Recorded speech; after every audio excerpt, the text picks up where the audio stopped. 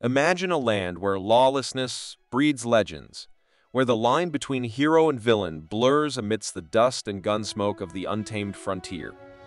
Welcome to American Frontier Tales, where history comes alive, one story at a time. Today, we delve into the life of a man whose name is synonymous with the brutality and the blood-soaked soil of the Wild West, John Joel Glanton. Once a soldier turned rogue, Glanton carved a path through the American West that left both awe and horror in its wake. His story is not for the faint of heart, but it's a chapter of history that sheds light on the darkest corners of human nature and the savage beauty of a land unclaimed. Join us as we journey back to a time when the American frontier was a canvas for the bold and the ruthless, and discover the truth behind the man who became a legend in his own right, though, for reasons as grim as the deeds that earned him infamy.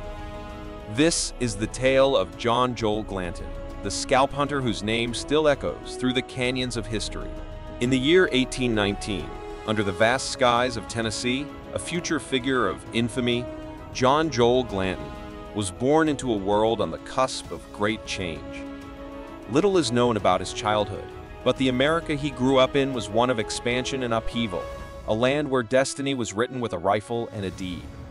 Glanton's early years remain shrouded in the mists of the past, but we can imagine a boy coming of age in the rugged backwoods, where survival was a daily challenge and the wilderness a constant companion. It was a time when a young man's worth was measured by his ability to stand firm in the face of nature's trials and the tempests of human conflict. As Glanton grew, so did the nation, and by the time he reached manhood, the drums of war were sounding in the distance. The Mexican-American War beckoned, and Glanton, like many young men ignited by the flames of patriotism and the lure of adventure, answered the call. It was this decision that set him on a path far from the ordinary, a path that would lead him into the annals of history, not as a hero, but as a harbinger of death and destruction. The skills and scars he acquired during the war were but a prelude to the man he would become. For some, war is an end. For Glanton, it was merely the beginning. Stay with us as we trace the steps of Glanton's journey from soldier to scourge of the frontier, and witness the transformation that would make his name a byword for terror in the Wild West. As the fires of the Mexican-American War raged, John Joel Glanton found himself amidst the chaos and camaraderie of battle. It was a brutal conflict that shaped territories and destinies alike. Glanton, a man whose hands were no strangers to the rifle, emerged from the war not as a decorated hero, but as a seasoned fighter, his soul seemingly hardened by the horrors he had witnessed and inflicted. The war ended, but for Glanton, peace was a siren song he could not or would not heed. The skills he had honed in battle were ill-suited to the quiet life of a civilian. Restlessness took root in his heart, and the wild expanse of the American West called to him with the promise of freedom and fortune. It was here, in the untamed lands, that Glanton would make a name for himself, but not in the way most men dream. The year was 1849, and the gold rush was in full swing. The West was a magnet for those with dreams of wealth, but for Glanton, the true gold lay not in the rivers of California, but in the grim trade of scalp hunting. The practice was as barbaric as it sounds, a gruesome business born of conflict and prejudice, where human lives were reduced to bounties, and scalps became currency. Glanton and his band of men, hardened by war and lured by the promise of easy money, descended upon the frontier. They struck a deal with the Mexican government to fight against the Apache, who were fiercely defending their lands. But Glanton's hunger for profit knew no allegiance or morality. His gang turned their guns on anyone whose scalp they could sell, leaving a trail of bloodshed that did not discriminate by age or gender. The scalp hunter had become the hunted, as both Native American tribes and Mexican authorities grew incensed by the atrocities. Glanton's name, once whispered in the dark corners of saloons, now echoed with dread across the plains and deserts of the West.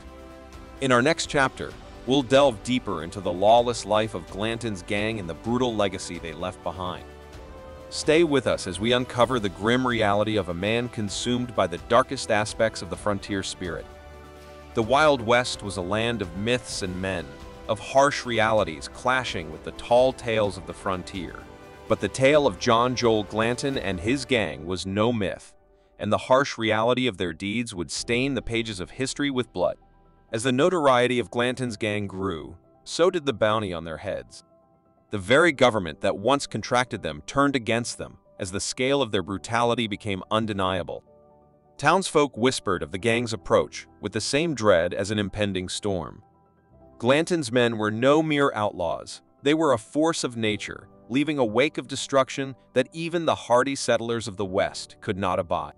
The law was a fluid thing in those days, often as not on the side of the highest bidder. But there are acts that cannot be ignored, crimes that cry out for justice, and Glanton's spree of violence had crossed that line.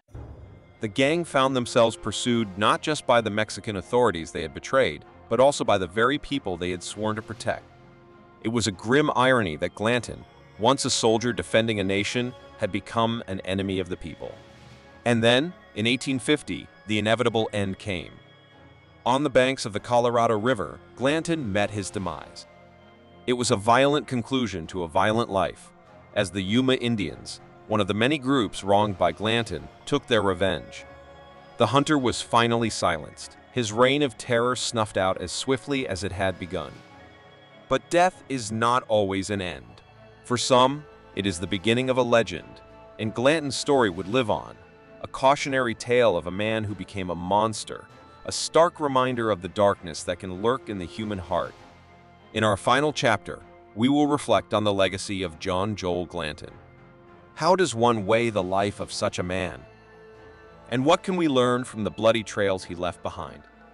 Join us as we ponder these questions and the indelible mark Glanton left on the American West.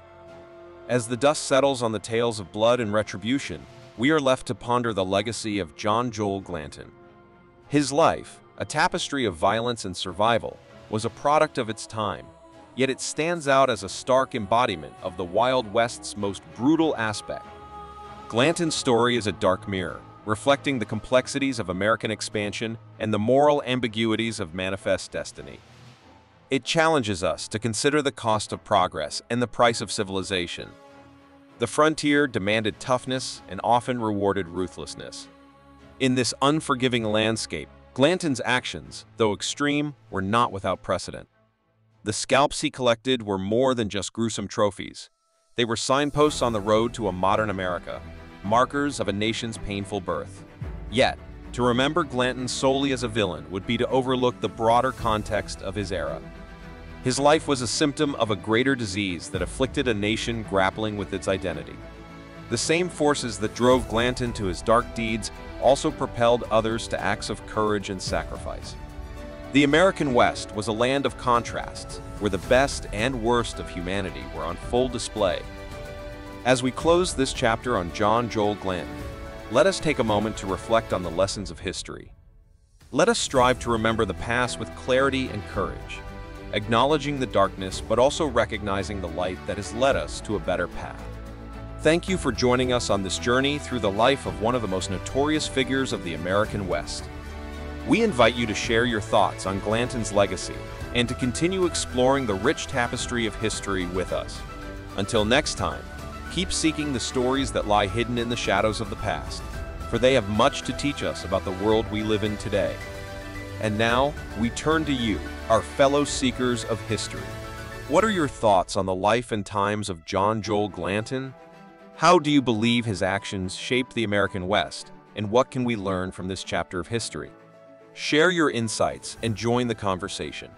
If you found this journey through the past enlightening, please consider subscribing to our channel for more historical explorations.